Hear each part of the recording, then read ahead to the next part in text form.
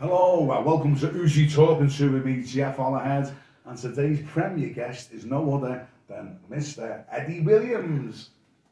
Alright Eddie, how are you, mate? Alright Jeff, how are you, mate? I made up that you've come today. It's actually snowing, isn't it?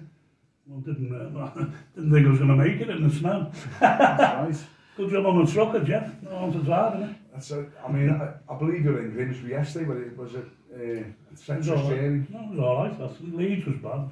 It's been bad all week. I like to see that. It's great. The beard looks like something out of a James Bond movie.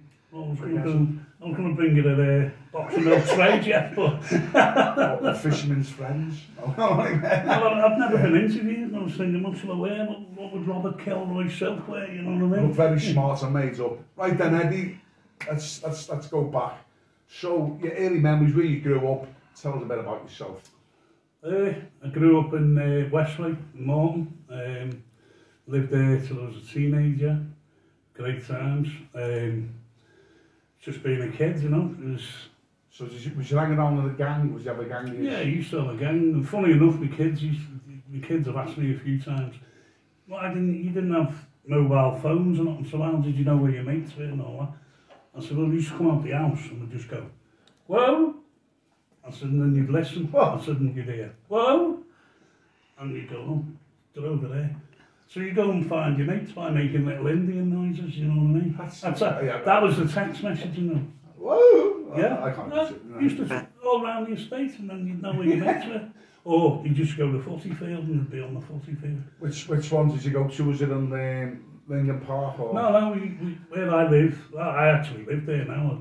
I've always wanted to live there because I grew up there, so I moved there and I still live there now. Still get the ice cream on and everything there. And the field at the back of the estate, it never gets used now. It's all overgrown because kids aren't kids anymore. But we used to play from the sun up till the sun down. We'd be playing football on the field. Yeah, so it's not that far from Morton Shore, right? The famous Cochran Morton Shore. We used to always be down the shore. We used to love the shore. We used to be as brown as that table when we were kids. We were never in. Well, kids aren't kids anymore. I was singing the other day, I thought, you know, we used to play that, what was that thing called? The Wall of Death. You used to spin you around, spin, standing against the wall and press on you, and you'd collapse. Kids aren't into that anymore. Not into it. Dead Man Falls. That's it. Yeah. What do you want to get shot by, or I want to get a grenade and it sounds like that. But I loved being a kid. I couldn't wait to get out the door. You know, my mum never used to ground us if we were naughty, and she used to shout at us. But I couldn't wait to get out the house. And this lockdown thing, I was thinking, I thought, well, I was a kid now, I'd be cracking up. They'd have a police thing out looking for me because I couldn't stay in the house. I'd have to be out. Must be hard for like, I mean, you got some, you grew up, was it two brothers, was it? Yeah, Sam and Tom. Sam and Tom, and your mum's still going, and your dad, yeah? Great, Eddie, yeah. Great. They were great, my mum and dad. I mean, my dad was always working away, so we got away with murder. And I remember when we were kids, we'd upstairs and done something wrong. It was me and Sam. Sam was always with me.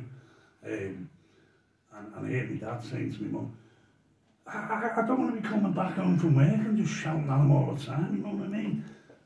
I was right on him, of course. He used to come down and go, hi Dad, I haven't seen you for ages. And he, oh, nice, how are you? Got away with that one. So, take you to school. What schools did you go to? It was in Eastway Primary. It was me and Robbie Armstrong and Chrissy Lai, Basha Navarro. Mark Roy, he was there. Loads of us like. So from Eastway you went to, was it Henry Mells? Henry Mells, and yeah. Henry Mells. Yeah. It was just all boys then. And then like halfway through it merged the Wallasey school with the girls. We were all made up. So in school, was you a good boy in school, or was you I was a good boy up until I was about, I'd say I was about 11. And used to get picked on and all that, you know, believe it or not. I was an innocent, shy little boy. Little blonde, curly hair and all that. And I used to get picked on. Well, didn't get sort of picked on, bullied or pushed about and all that, and you just, oh. And then one day I was in the street and my dad was looking out the window. I'll never forget it. He had come up the path and was nearly crying and everything. And he opened the door and he just said to me, you're not coming in and you're not getting no tea. So you go over there and sort him out and shut the door and then went to the window. And I stood there and I'm starving and I thought. So this lad was stood there and he'd heard and he went, come on then. Do you remember the lad's name? Darren, his Mark's brother Darren. Oh, yeah. So I looked at him and anyway he went to hit me and I hit him. And we started fighting and all that. And I don't know what it was, something just opened up and I thought, it's not like this. And my dad opened the window and he went, give him another one. And I was like, so then I come in and had me tea. But the next day, it was like a superhero moment or something like that. I walked down the road and I thought, everyone's getting it today. The birth of Eddie Williams took place because a lot of stories not about like you've always fronted trouble. You know, you never ran away from trouble. I won't run away from nothing. I never have done, and I never will. Nothing. I'm one of these people that I'm not bothered about nothing. Nothing bothers me. Nothing will ever bother me. Money, trouble, fighting, anything. Nothing bothers me.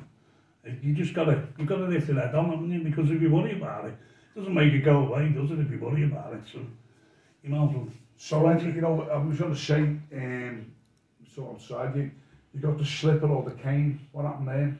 Oh, it's cool. They gave me the slipper in Eastway. I remember this lad there.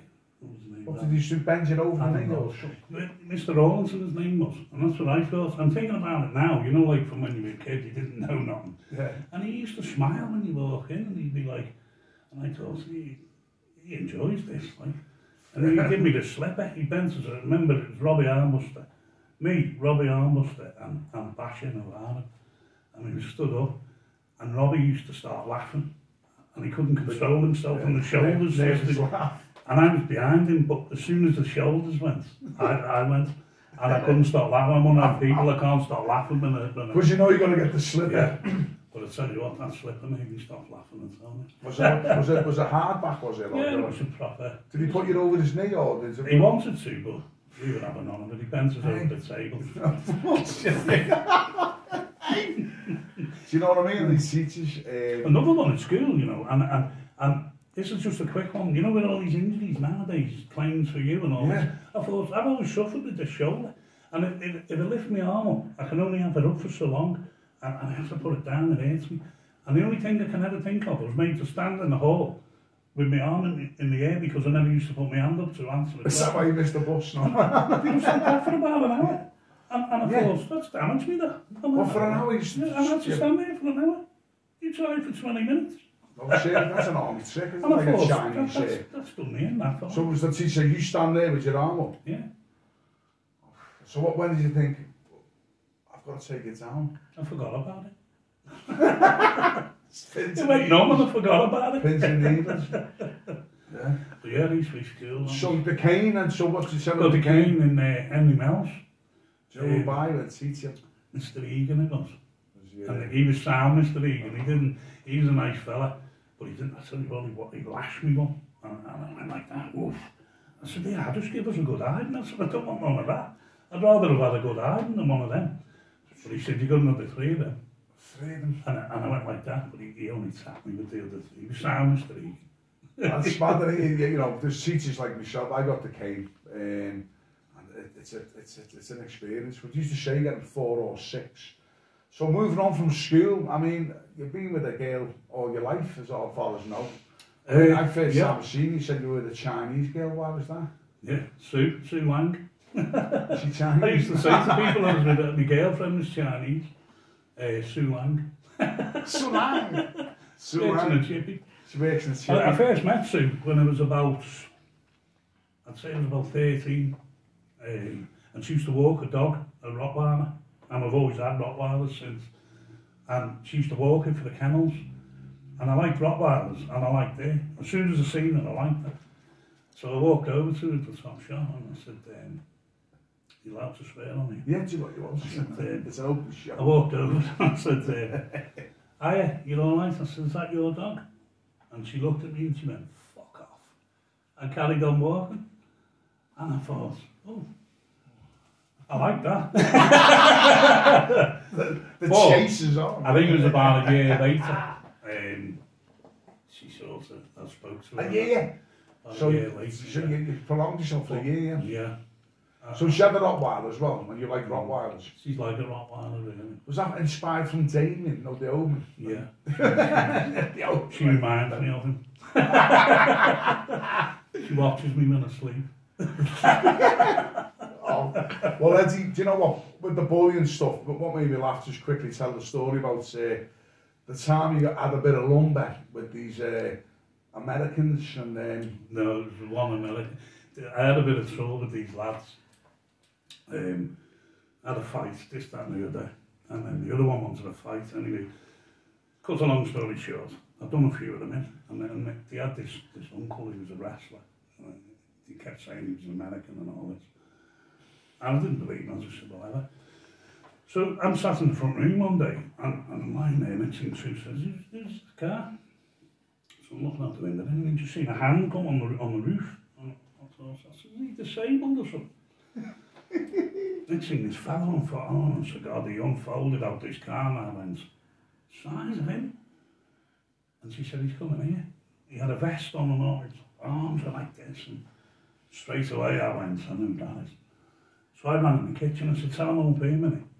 So I get in the kitchen, top off, and I seen the fairy liquid on the side, and I'm like, this fairy liquid all over me, rolling it in, get in, I thought, oh, you'd get no moves on me, mate. Slippery. So next thing he hears him, he goes, he's a nanny. And I went, oh, he's a proper American. So she comes in the kitchen, she goes, oh, I said, I'll go to the back gate, so it runs round. And he's at the front, and as I get to the grass at the side, I went, I said, come ahead, mate.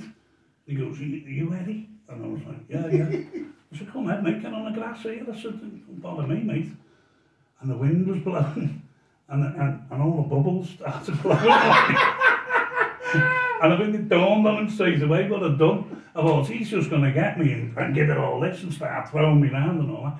But it dawned on him, I looked like a bar of soap. And he just sort of looked and he went, you're crazy, man. I said, get over here. He straightened his car and he goes, I'll be back. I said, I'll see you, Arnie. And I went in. I told you what, I've never felt so clean in all my life. I've swelled it up. But I've never seen him again. I never seen him again. Oh, do you know what the thing that's the front, and I mean obviously with your strong views which on Facebook and stuff like that, you know, I remember you going on one time about the taxis.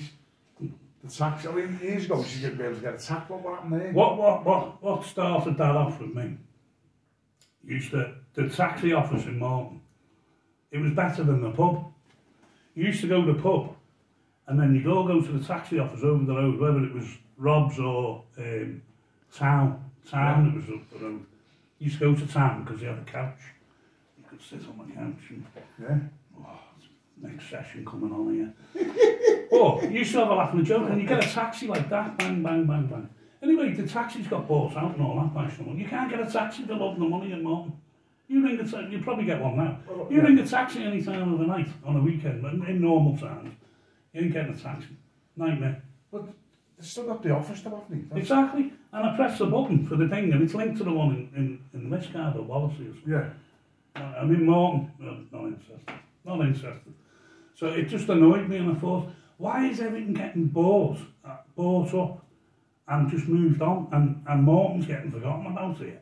It's just full of kebab houses and charity shops and everything. Everything's getting bought up and moved. And I thought, what's going on? What's happened here? But the first time I'd done that with the woman was quite funny on the thing, and she was having a row with me. So it's become a regular thing. When I come out, because I've got to the age where I don't go clubbing it no more, I thought, I'll have a little laugh and a joke with the woman on the thing. So I don't need a taxi, I only live round the corner. But loads of people are going on about they can't get a taxi and they've got to walk home. And I know it's fat anymore, isn't it? And you think, you know, this day and age, you know, that's one of the highlights. You come up this shape. It ruins your night. If you can't get a taxi, it ruins your night. Terrible. But I played that out a bit. I thought, I'll leave her alone. She's got on to me. I'm going to do it one day and she'll open the door. I mean, bang. All right, you'll be seeing more Eddie in part 2. Take care, folks. Stand by.